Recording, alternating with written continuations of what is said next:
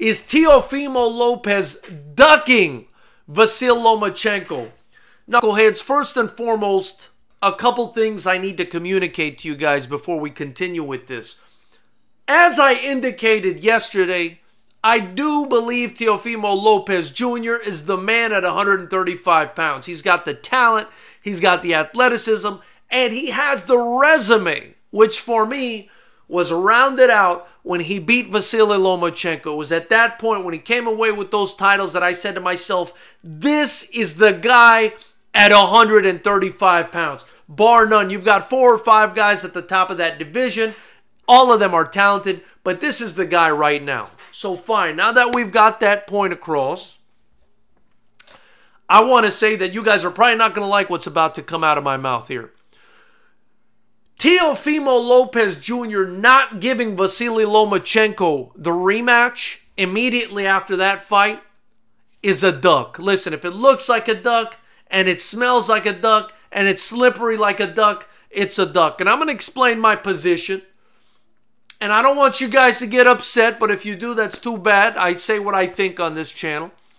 But I'm going to explain my position. First and foremost, that fight was awfully close.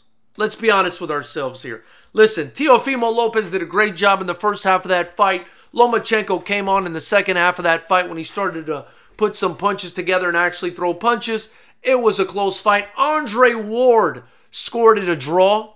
I scored it about the same. I said to myself, if either guy wins by 1 point or maybe even 2, I'm okay with it. If it's a draw, I'm okay with it. Teofimo came away with the win. And I said, great job, Teofimo. Pat yourself on the back. You're the man at 135 pounds. But that fight was extremely close. And if you understand scoring criteria and you understand the sport, then you thought the way me and Andre Ward did, that that was an extremely close fight. So that's reason number 1 why it should be run back, right? For Teofimo Lopez to put a stamp on it. Reason number 2. Teofimo Lopez is saying that, oh, the reason he's not giving a rematch, oh, Lomachenko, you should have put a rematch clause in the contract. Really? Really? That brings me to reason number 2. Lomachenko is the same guy who took money out of his own purse and gave it to Teofimo Lopez to make this fight. So you're going to come back after barely beating that guy by the skin of your teeth and tell him you should have put a rematch clause in the contract? Knuckleheads, if it looks like a duck and it smells like a duck and it quacks like a duck and it's slippery, it's a duck. Listen, for so long we've been fighting against the culture of boxing that has corrupted it. A-side versus B-side fights. Keeping that 0 intact, making sure you never lose a fight. The manufactured undefeated record that has seen so many careers get destroyed in the process. And so many guys, how many guys have completely spiraled out of boxing after just taking 1 defeat?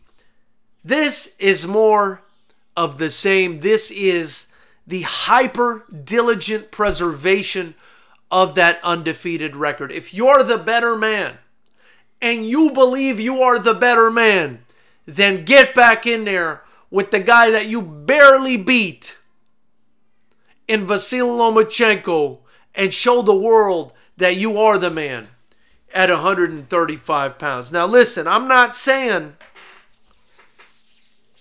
that Teofimo is a scaredy cat. I'm not saying that. And I got a lot of respect for Teofimo. I had his father interviewed on this channel. But this looks to be a very calculated, risk-averse business decision. And it just doesn't look right. It doesn't look right. And it's going to tarnish his legacy if he doesn't go back in there and fight Vasyl Lomachenko at some point. Telling the public that a rematch clause should have been placed in the contract is not going to be enough to wipe the tarnish off that legacy. So I think he's incorrect there, and I think he needs to go back in there and fight Lomachenko. My question to you My question to you is, should he rematch Vasyl Lomachenko? Leave your comment below. Articulate your reasoning below. Hit the like button.